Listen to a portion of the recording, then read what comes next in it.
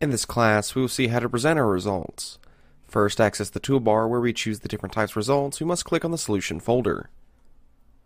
So we will enter the toolbar called Solution, where we find various types of data that we can plot.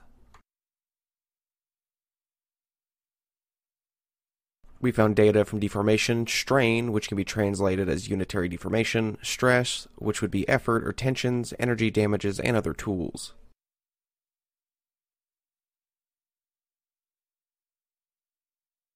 First, let's see how we plot the deformation. At this moment, we have two options, total deformation and directional.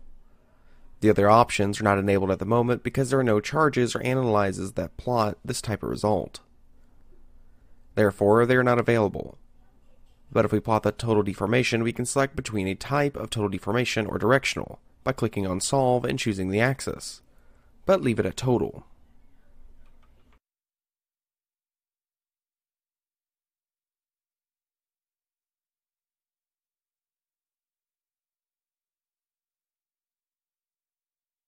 By clicking on Solve and of the particles.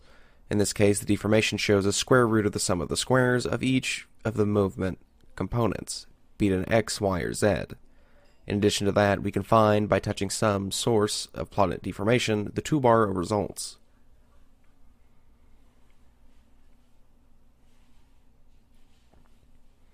In this toolbar, we can change the scale to the real deformation scale, or much more increased. We can also choose to have ISO surfaces, that is, surfaces where the tension is changing.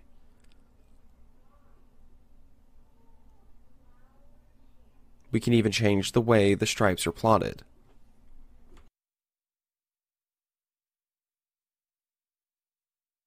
At this moment, we have chosen contours by bands, that is, curves that represent bands of equal tension. However, when we choose smooth contours or smooth bands, it will make a gradient of each of the colors as it passes through one band and another. We also have the option to choose isolineas. These are lines that represent the change between each of the bands, but we leave it configured as contour bands.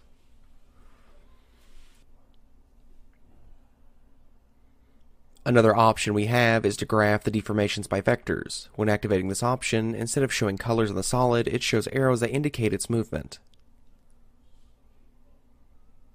And we can also see the vector display toolbar or the vector graph, in which we can increase or decrease the representative size as well as increase the population of vectors or decrease it. Finally, we can transform the line shape of vectors into volumetric form.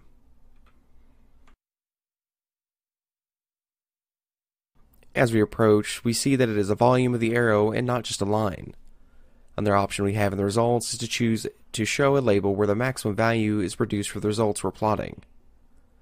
For example, the maximum displacement value is found in this corner, where a load has been applied. You can also display the minimum, which is in coordinates with what we've established in our boundary conditions, since these two cylinders have been forced not to move. Finally, we establish a test. This, when touching any point, shows the value of the information we are plotting at that point. For example, from here to here, it shows that it is 1.2 times 10 raised to negative 7, and 5.3 times 10 raised to negative 9. Here, there is much more movement, and as we get closer to the maximum point, we see personalized labels in each of these points, regardless of the magnitude that we are plotting. Let's see another type of data that we can plot. First, the stress or the tensions. We choose between several types of tensions produced, also known as effort. These tensions are charges per unit area. The first tension we find is the von Mises tension, also called equivalent tension. The von Mises tension shows the tension resulting from the square root of the difference of the main tensions divided by 2. As shown in the equation, this is a good way to represent the entire tensional state in 3 dimensions, in a single value. Therefore, it is widely used to plot the general tension state of any body. When we choose the von Mises tension, we see that this tension grows as it is more stress, preventing movement.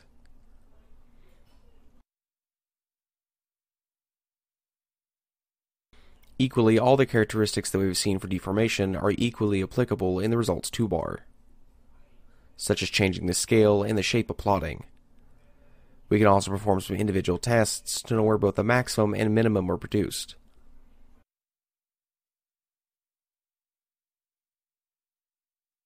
Another way of plotting tensions is by choosing not von Mises tension, but any of the main tensions. Recall by study mechanics of solids that the main tensions is the result of normalizing the tension tensor. That is to say, instead of plotting some tension in a coordinate axis is assumed in which the tensions turn out to be only normal.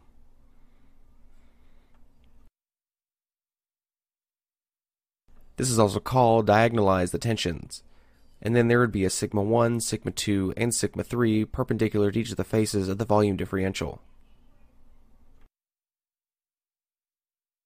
These sigmas are the same as we find in these three components. Tension states. Sigma 1 is the maximum, sigma 2 is the medium, and sigma 3 is the minimum. Each one is the main tension states, and we can establish that maximum and minimum main state in our plot data.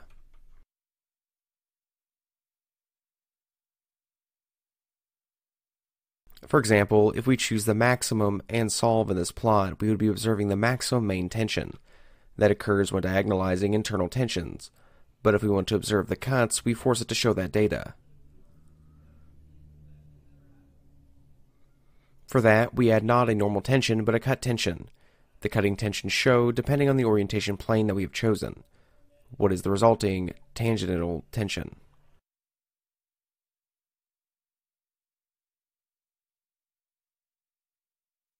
In this case, we choose any of the coordinate planes, such as x, y, or xz, and for each of them it will show different values and maximum and minimum.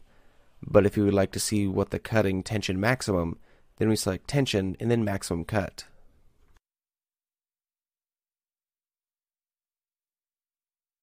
This will not show the cuts depending on the coordinate axes, but will now show the maximum cutting tension that occurs in the most unfavorable direction.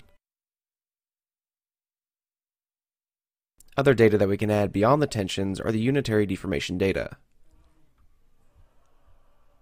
As we saw in the first case of tensions, there is an equivalent tension called von Mises. While this tension generates a deformation, and based on these tensions, you can also reduce the deformations produced by them. Therefore, we find the same amount of unity deformations associated with the tensions that they produce. We would also find, then, the unitary deformation produced by the von Mises tension, by each of the main tensions, or by the maximum chord, or any chord.